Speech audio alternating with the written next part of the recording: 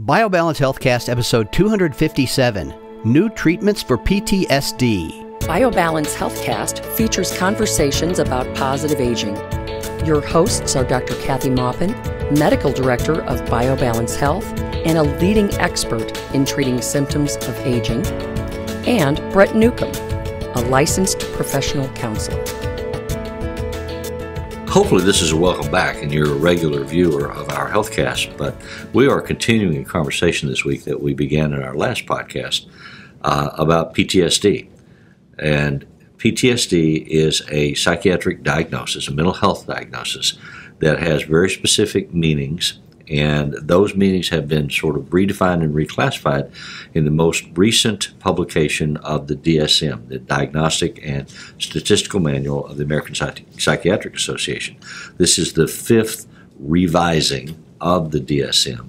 And in this category, they've actually pulled PTSD and trauma-related disorders out of panic and anxiety attacks, which was the cluster that they used to be in, and they've created their own trauma and stressor-related disorders, and they have four subsets of those that range from acute stress disorder, or ASD, adjustment disorder, AD, and in children, reactive attachment disorder is also considered a PTSD trauma situation, and then PTSD. And so we talked about PTSD in our last podcast. Who gets it, who's susceptible to it, how they get it, how it's treated, how you recognize it. And we reserved a set of information for its own discussion, which has to do with the biochemical reactions of the brain and the body and the medicines that are being developed to help modulate those or remodulate those to help fight the PTSD. Kathy knows so much more about it than I do, and she will walk us through this. But my understanding is it has to do with the flooding of the brain caused from stimulus experienced in the midst of a trauma. Yes. And that all the different chemical things that happen can actually work as a classical conditioning experience, you know, where you touch the hot stove and you jerk your hand away, and lock in a learned behavioral reaction, survival reaction to that trauma that then re-experiences whenever you're in a similar trigger environment. That's exactly a great overview. What happens when we experience trauma or fear, or our normal base human brain says, uh-oh, I've got to run. It's fight or flight. It's an oh crap reaction, big time. Yeah, well, but it's fight or flight. Yeah. I mean, you've heard that millions of times, but what that means chemically is that your brain floods with norepinephrine and epinephrine. That's like a stimulant.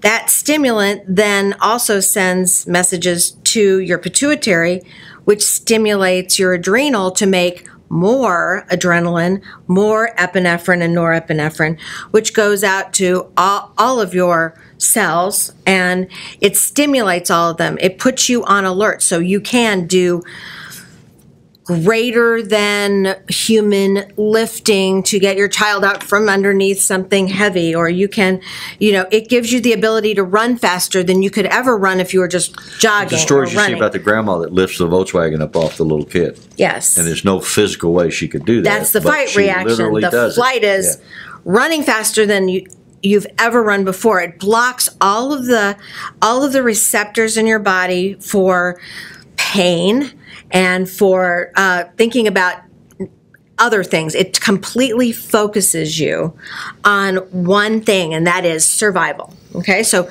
we need this response. This response is important to our life and to living as a human being. The problem is, if we've experienced a trauma and we are susceptible to that trauma, not everyone who experiences a trauma has PTSD. Right. But if we experience a trauma, we go through this process, and some people who are susceptible to that, or if they've had repetitive trauma. Other traumas in their background. They get trauma overload. Or trauma over and over and over again of the same type. Right. They experience this, it's kind of like a Pavlov dog kind of thing. You have a stimulant that you then respond to with this unbelievable reaction with all of this epinephrine. So you are continually Epinephrine is a neurotransmitter in the brain. Both a neurotransmitter and it is what adrenaline is from your adrenal gland. So it's both. This is why you have an EpiPen. Right. When you have an EpiPen, what epinephrine does is it makes your heart race. It makes you breathe faster. It makes you focus your brain. It basically makes you have supernatural muscular ability. It also stimulates blood sugar. Blood sugar goes way up because you need it because you're going to run or you're going to fight. So many of these things occur physiologically when you first experience a trauma, which is normal, but then when you aren't experiencing a trauma but are remembering the trauma. Or encounter what's called a trigger. Right. And if there's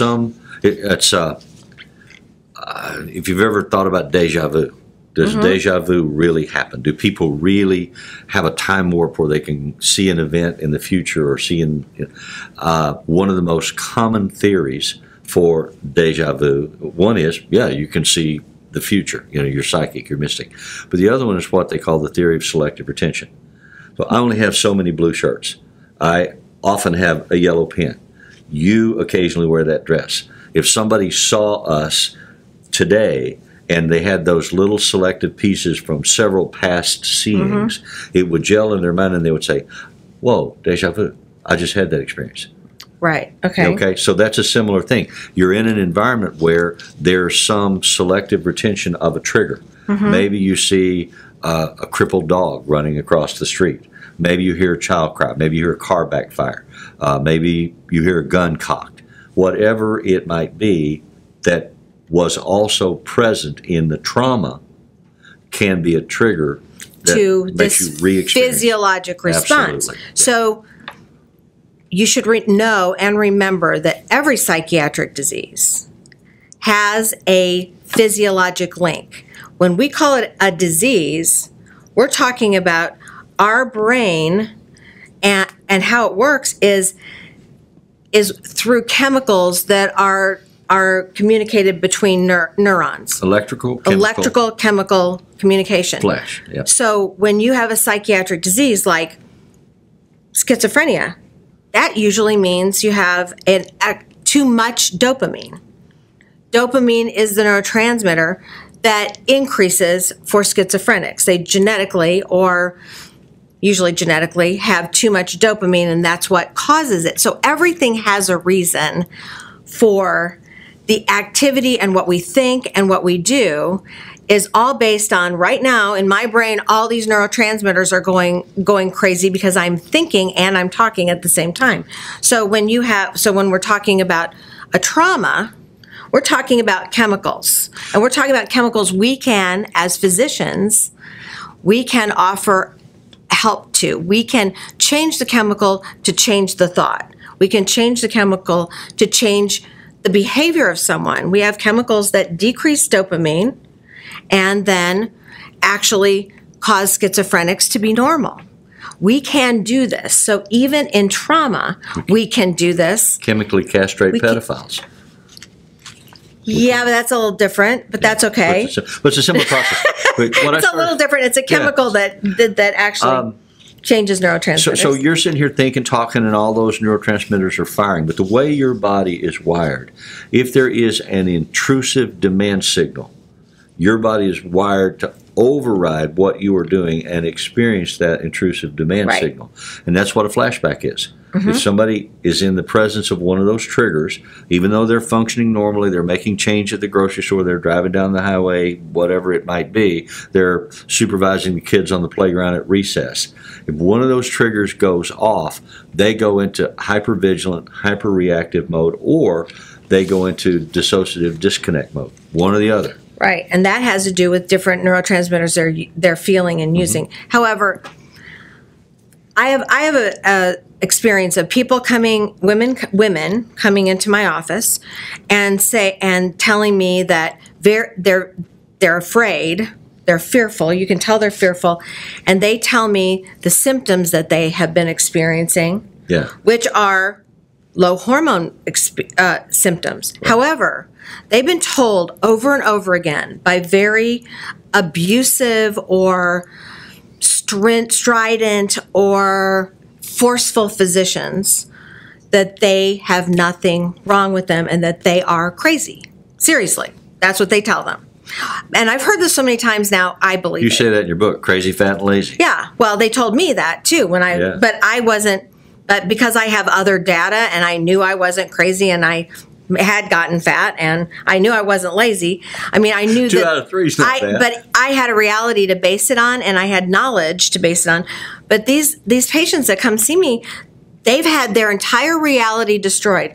They have been told not to believe what they feel. Right. They have been told they're imagining it, that this is normal, that this is something that should happen. When in fact, that I want you to remember this, that is a lie. When you have the symptoms of testosterone deficiency or estrogen deficiency, that is not normal. That is not something you have to live with, and you should not be experiencing trauma from doctors. So my patients come in, they sit down, they look at me with this fear, and they kind of dissociate. So I have to pull them back and say, you're safe now. You have something that's real, and we will fix it, because that's what you do when you're doing counseling, and you are not crazy. And then they break down and cry. But they have a fear of going to doctors from then on out. After all of those experiences, they still get tachycardic and sweaty on their way into my office, even though they know it's safe. Right.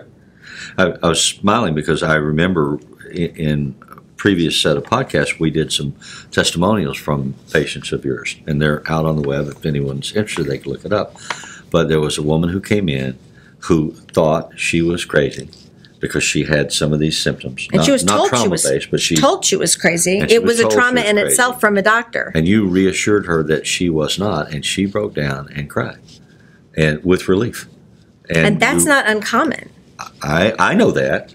We want you to know that. So there's many messages here. PTSD is one, but you can be traumatized by medical care, sadly. So when a physician just doesn't know something, they should just say, I don't know. But if they cover their lack of knowledge with calling you names, then you need to go someplace else, and you need to not doubt yourself. So that was one of the things that I wanted to say, because I think that's an important message for the people listening. I don't want you to have PTSD over physicians talking to you. No. So, but it can also, I mean, it's such a fine line, because you can train yourself or be trained to regulate your system in response or in the presence of these triggers. Right. And one of the ways we look at that is for treatment methodology. If you have PTSD, and I can isolate the triggers, or you can isolate with me the triggers that you're experiencing, we can retrain how you define, recognize, and experience those triggers so that you don't have a panic reaction. But another is that you can be trained to be in the presence of those triggers and not have that reaction. And that's what a lot of first responders experience and a lot of military experience. And they are trained to still be able to function in the midst of a set of stimuli that would freeze the rest of us or destroy us. Right. Bombs going off, bullets flying around, buddies screaming. Desensitization that they do in medical school. They have us watch violent movies and desensitize us to that, because they know that we're going to see violence. If you're doing triage at an accident with 40 bodies coming around, you can't have a panic attack. You have to, because you're the one with the medical skill, and you have to function. Then you go home.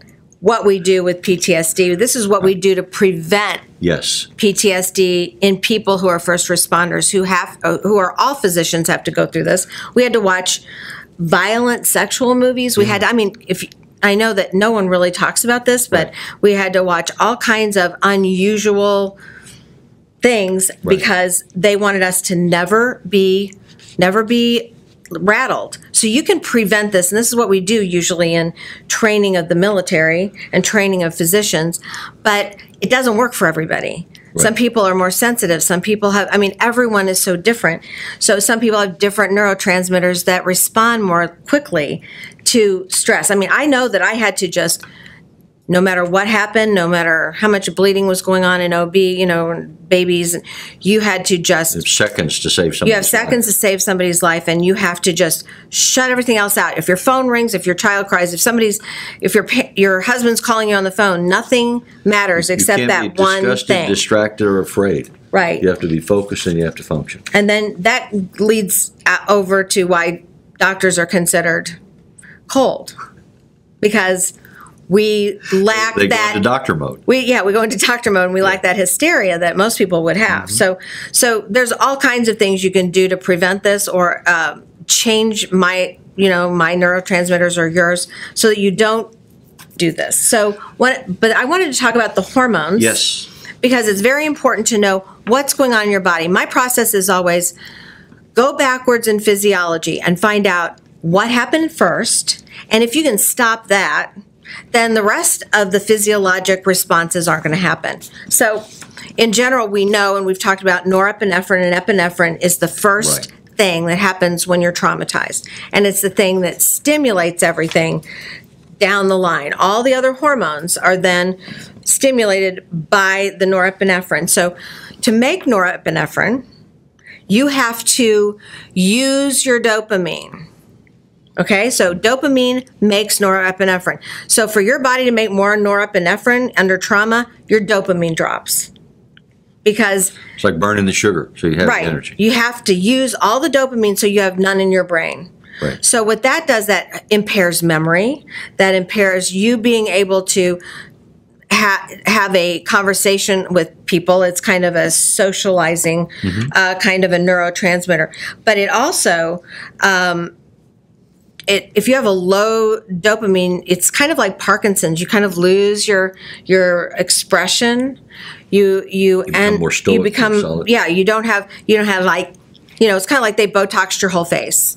So I mean, seriously, you don't raise your eyebrows. Your face is very static, and you also don't have, like, you're not going to be doing this with your hands either. So a lack of dopamine is a lot like being in slow-mo, and it is one of those things that occurs when people re-experience their trauma. Right. So that's adrenaline, low dopamine, and then your cortisol is low because you've used it all up. Your stress increases your cortisol every time you have a reaction. So your cortisol is going up, your adrenals overreacting until it wears out, and then your cortisol is very low. And then the last thing is serotonin, the feel-good hormone. Feel-good hormone is very low. That's why we use antidepressants in post-traumatic stress.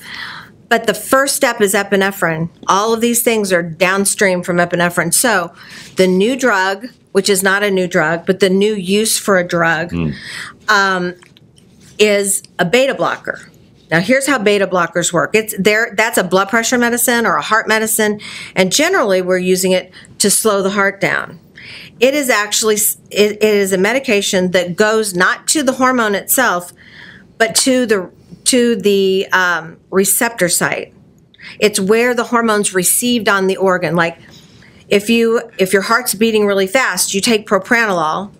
It goes the propranolol's sitting in the receptor site so that the epinephrine can't make it go fast.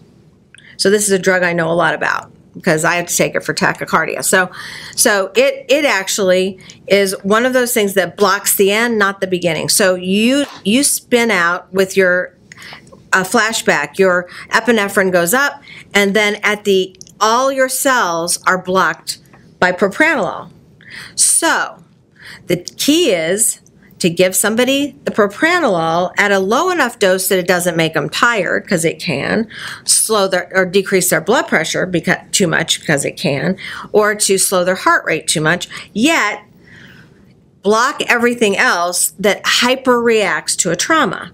And this has been studied. The research came out in the Endocrine News, which is like a pre-endocrine journal. Endocrinology is the study of hormones in medicine. And so this is new, but yet it's an old drug. And I love it because it's the first step. you stop the first step that then triggers everything else. Right. And then that stops you from having the responses, the reliving of everything, the fear. You don't feel that part anymore. It doesn't take away your emotions. It doesn't make you less of a person in any way, but it makes you less anxious. And it's very similar in operation to the antidepressant drugs and the anti-anxiety drugs. What those drugs do, essentially, in short form, is they put a floor and a ceiling under your body's physiological reaction. So you feel what you feel, you know what you feel. It doesn't make you like Valium. It doesn't make you dumb and you don't know what's going on. You still feel it, but you don't feel it at such an extreme. Your body, and that's what a beta blocker does, so that you don't have that surge and then have a heart attack. But beta blockers have less side effects than serotonin reuptake inhibitors, all the antidepressants that we use, or MAO inhibitors. Right. Or, I mean, it is just like what we do with testosterone. The first step in aging is low testosterone. We give you back your testosterone, the aging process slows, and you don't get the diseases and you don't have the lower quality of life as you age. I like stopping things at the first step. Right. That's just my personality. In fact, that's why I went into OB, because I didn't want to take over the babies that didn't come out very well from the OBs. I wanted to be in charge of making sure the babies came out okay. I wanted to go back to square one. Yeah, I feel what we call it control issues, but and I don't care, because that actually my control issues actually were turned inside out into something good, and that's my last message is for all of you who have had healthy adaptation, terrible experiences and maybe helped with this. Right. I want you to think about what those terrible experiences did that helped you, because I could have looked at hundreds of experiences in my life that were terrible or life-threatening or fearful, and instead of becoming fearful, I took them and I said, what can I learn? I learned this, I learned that, I learned this. If I had not had all those terrible experiences, I would not be a doctor. I would not have married who I married. I would not have the wonderful child I have, and I would not have had the relationship with her. So, Kathy, it is inside out. Just turn it inside out, because it harms you to wallow in it. The point you make is so critical, and we're going to see an explosion in PTSD-related disorders in the next 20 years. And a lot of that is because people that we call first responders, the military, special forces, are going to be suffering from PTSD. And one of the sort of membership criteria to be in those masculine-oriented groups is toughness. And they try to tough their way out. And they think it's a weakness and a failing if they recognize and ask for help. And so families are critically important. If someone you love is manifesting the symptoms of PTSD that we discussed today or that we discussed in our previous podcast, please try to get them some help. Get them to understand that what they are experiencing is normal and treatable and survivable. And that if they don't treat it, it can destroy their relationships and it can destroy their lives. It's really important. I want to add one other thing, because I think we're talking about medical treatment, and medical treatment's critical. But for some people, they need spiritual treatment. Yes, absolutely. They need treatment and being by their pastor or by their priest or by their... assuming they know what they're doing. Right. Assuming and usually you look for somebody who has some kind of degree in counseling and in being the pastor. Usually each church has that within the church. They have someone who's educated to be a counselor. Or a friend who will walk you through and hold your hand while you're going through this, because spiritual health is very important to your neurotransmitters in your life as well. And I think that that's something that we forget in medicine, but is very integral to our lives. So not only do we need the medicine and the counselors and changing our own attitudes about this, but we also need a spiritual leader as well. Thank you for listening. Email your questions or comments to podcast@biobalancehealth.com. You can find the BioBalance Healthcast on iTunes and on YouTube. For more information about bioidentical hormone pellet therapy and other reverse aging solutions, visit biobalancehealth.com or call 314-993-0963. You can find Dr. Maupin on Twitter at Dr. Kathy Maupin and on Facebook at facebook.com/biobalancehealth. Find Brett Newcomb at brettnewcomb.com.